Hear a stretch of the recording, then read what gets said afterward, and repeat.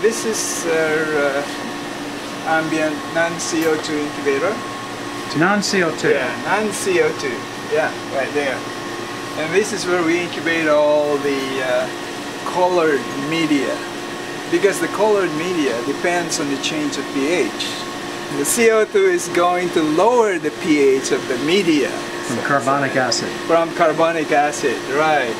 So you see all these different plates in here that don't need a CO2 for growth.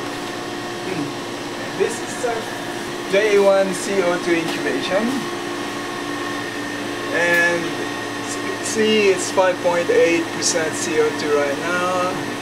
Temperature, you try to keep it around 37?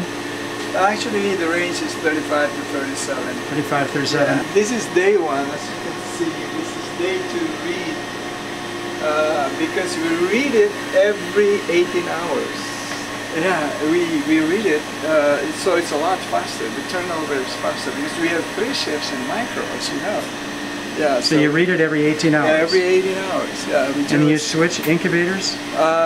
Yeah, we switch incubator. We move it from day 1 to day 2, day 2 to day 3.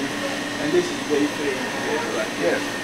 And the result is fantastic. You know, it revolutionized microbiology. Turnaround time is so much faster.